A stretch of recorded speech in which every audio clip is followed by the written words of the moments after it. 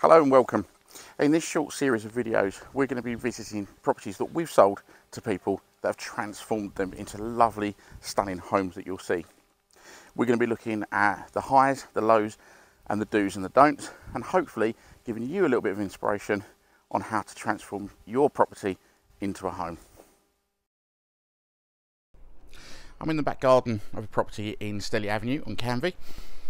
But 2 years ago, I was standing in this very spot and I said this: the property is a project. It needs someone to come in with a little bit of imagination and change things around. But if you're prepared to put in that time and effort, you'll be rewarded with a lovely home. Now, let me show you what they have done.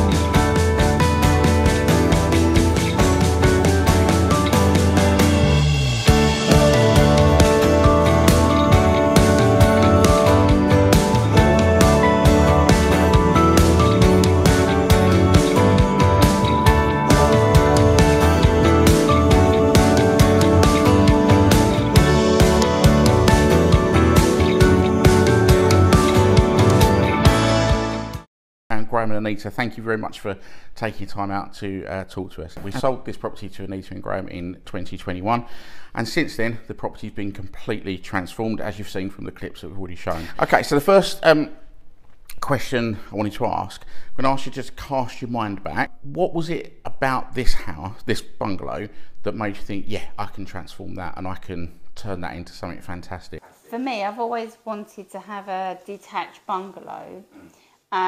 With the thought of retiring and growing older here, to think that there'd be nothing to do here once I've done it up.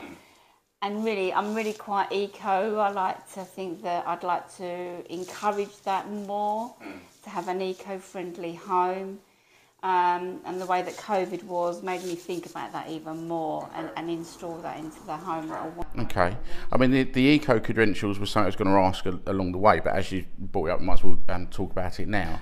Talk for a minute about what you've done here that would have made the property more eco-friendly than it was previously.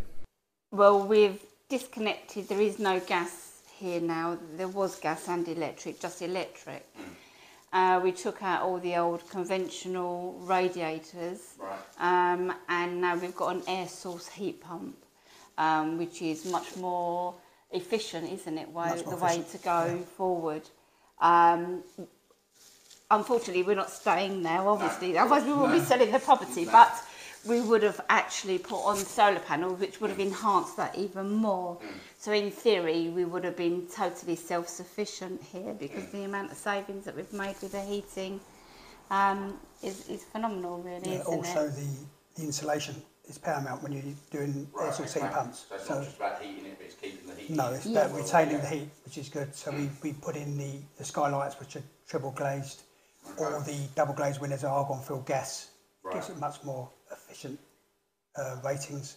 We completely insulate underneath all the floor, and then lay on top of the floor, then put the complete underfloor heating in, water system in, and then screeded it all above that, so it all acts as one big radius, which works really well. Okay. How much bigger has the property? I mean, obviously I know physically what I can see, but do you know figures of how much bigger the property is over what it was? I mean, is it about double the size? It's double, 85%. Yeah, 85% larger. We had a garage at the front with a greenhouse, because they had this as part of their front garden, which is totally gone now, but giving you 4 parking spaces now, and that's giving you a much bigger space for you to live in, a modern living, what we need now. Yeah, I must admit, it's very rare now we see people actually put cars in garages anyway. So yeah, that I mean, for people who you'll see on the video, this property was just nestled right in the middle of the plot. You didn't even know it existed. I mean, I think when we first come to value it, we drove past it 2 or 3 times, not realising where it was. But now it can be seen from the road. I mean, it looks absolutely fantastic. It's been roughly 2 years. 2 years, yeah. Would you say that what you've ended up with is kind of, other than extra things you'd have done like the solar panels, kind of true to the vision that you started off with?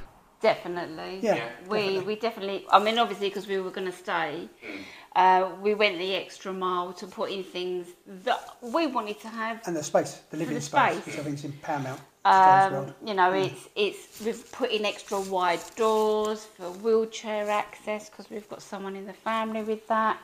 So, you know, it was important, even the shower, considering everything with everyone in your family. And that's what, if this becomes a family home, it's great because it will give you the space that a family would need. Of course, yeah.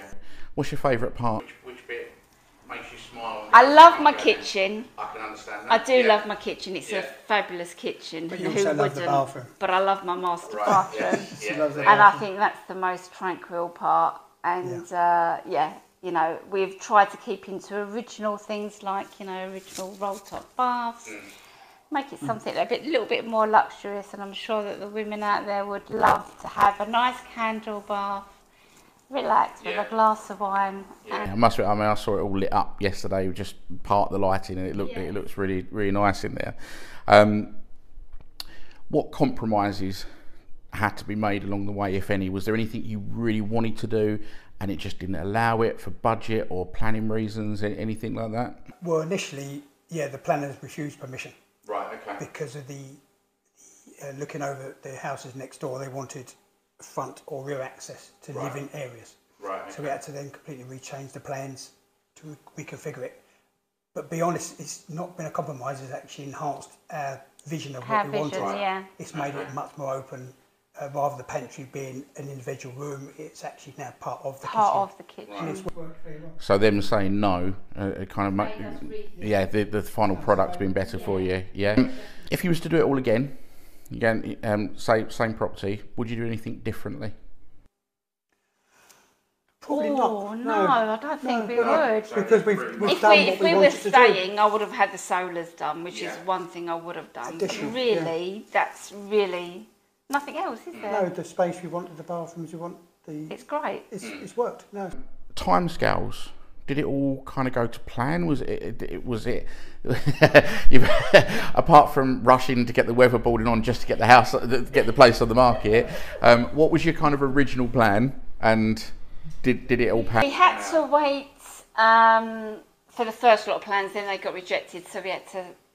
Graham and I, it was a year, so that put us back. Right. Then we had a few problems in the heat last year with bricklayers. It was too hot for them to lay the bricks for the cement. So we're probably running about, 4 or 5 months behind, probably. Something like that. Yeah, we initially But gave ourselves about a really year. not that.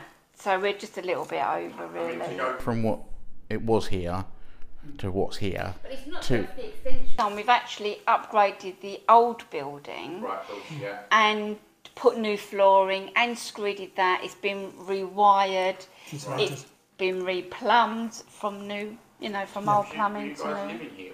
Yes. Yeah, that was the. Have somewhere else that you were staying at in the meantime. We would definitely change that next time. That would definitely do. Even if it's in a caravan, I would definitely. Fair enough. Yeah, I mean, I've seen a few new builds where they put a static caravan on, live in that while the build's going on. Yeah, yeah, fair enough. Any unexpected surprises along the way? Anything that kind of blindsided you and you thought, oh my god? Initially, on Canvey Island, you need to have a floating raft as a foundation, which we wasn't aware of. We knew that the existing place on a floating raft, but we had to extend that add to the new floating raft to the old one. We had to tie it together, and the amount of steel work and cost for a floating raft for a big extension was way above our budget. Way above what we anticipated. But that's the only thing that really came along and bit us, really, wasn't it? Okay. Well, that brings me on to probably my last question, and that's budget. So when you first planned it all out, how much did you expect it to come to? What? Not enough in the right. Okay. Right. Initially, we worked on about £75,000 to £80,000. Right. But obviously, with the price of the raft being what it was, and then we decided to go for timber was dear. Everything had gone up so much after COVID, and also with all the extra heating systems extra plumbings and lightings we put And because in. at that point we obviously still didn't know we were moving, No. we were still We didn't mind staying. putting the money So in. we didn't mind putting the money in because it was us that was going to stay here and we were going to benefit from it. So, but hopefully now someone will benefit and appreciate it. Yes. You And know, it's- that's what we'd And like. it's probably come to about, we've probably up to about 122, 123,000 pounds Okay. above. Yeah, so Overall I've total, heard of yeah. budgets running away a lot more than that. It's you know, within a reasonable time and within a reasonable budget, I think you've done extremely well out of it, and the end result is absolutely fantastic. So guys, just again, thanks very much for taking the time to do this, and yeah, thanks. No.